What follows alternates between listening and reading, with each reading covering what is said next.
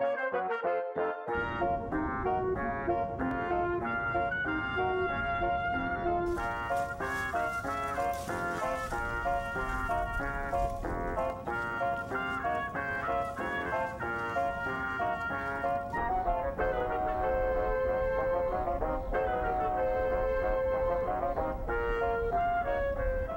here at Rooftop Farms, which is a 6,000 square foot organic farm on a roof in Greenpoint, Brooklyn.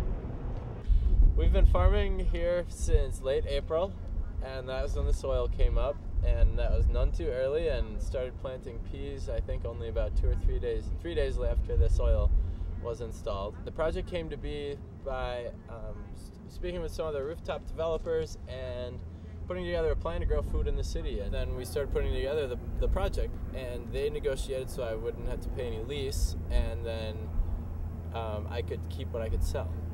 Good Green, which is an environmental green roofing company, a great group of folks that are really interested in helping with stormwater runoff problems in New York City, has been doing a lot of green roofing in New York for a while now. And anytime you're going to establish a green roof, you have to check with an engineer first. You want to accommodate what the roof can bear. So we knew when we first figured this out with Good Green, they brought an engineer in and they told us we could get 6 inches of soil across the whole roof. And as a vegetable farmer, I said we have to try and get more than that because vegetables need more than 6 inches. So we ended up figuring out what poundage we could handle and then spreading it out in rows to accommodate that. Here we grow lettuce, tomatoes, peppers, eggplants, cucumbers, beans, a great variety of vegetables across the vegetable spectrum. We wanted to test everything, see how it would work on the rooftop, because it's still part of the great experiment. We started with this wide range of produce because we weren't sure what would work. And over time we've discovered maybe only 2 things don't. So next year we're going to have to sort of figure out what works economically and what's been interesting for us. We had difficulty, I think, when we were first establishing the roof and we had to figure out what plants could withstand the wind that comes right up from the south by Wall Street and hits us really hard. But plants are adaptable. If we grow them here on the roof, they grow strong based on how harsh the climate is. The soil drains a little bit quicker than a typical soil out in the country, which might have a little bit higher of a clay composition. This is a lightweight, built to drain. To me, there's no additional challenges between being in an urban environment. If anything, I think we have more resources available to get compost and food scraps, and the sun is basically the same. If anything, it's great because we get a really strong sun power because there's really no shade up here.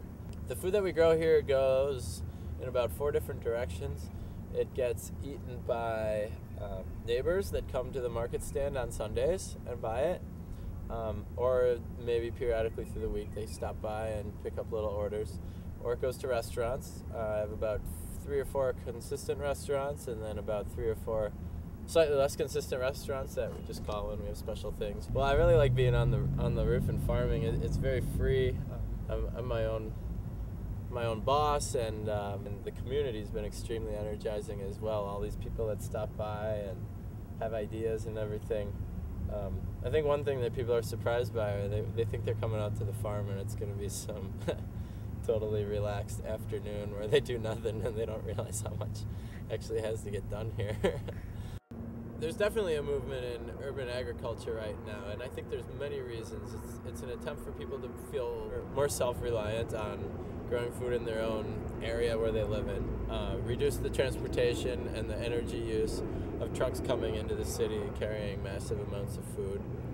Also to have their food be fresher and healthier.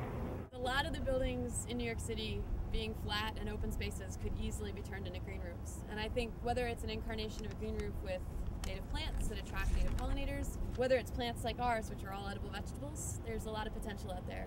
Anything that gets people to connect to plants makes them smarter about the environment. And if you have a building that has open space and you'd like to install a green roof, I say go for it.